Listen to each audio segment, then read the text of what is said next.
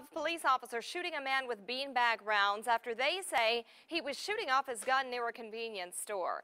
Henry Ramos took this video of the scene near Pecos and Patrick last night. You can see officers with their guns drawn. Metro says the man walked out of the store and immediately started firing off his weapon in the parking lot. No one was hit. He refused to cooperate with police, reached into his bag. That is when officers fired 3 beanbag rounds at him. Police believe he was under the influence of drugs.